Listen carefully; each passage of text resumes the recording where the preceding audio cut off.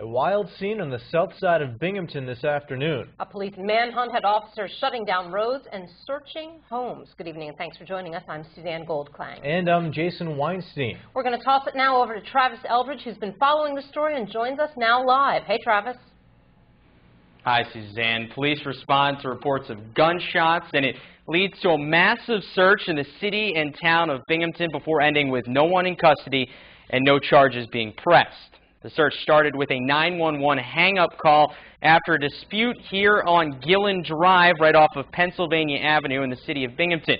There, Binghamton SWAT teams and K-9 units cordoned off a half-mile radius, according to Binghamton Police Chief Joseph Zukoski. That's where they believed they were searching for a person with a gun. After searching for more than an hour, the search shifted to the town of Binghamton in the area of Mildred and Franklin Streets.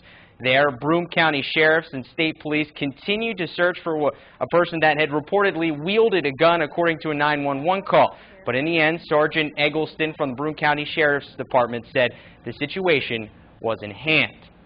Now, Broome County Sheriff's Office told us later on tonight there's still an ongoing investigation, but no injuries were reported and no arrests were made.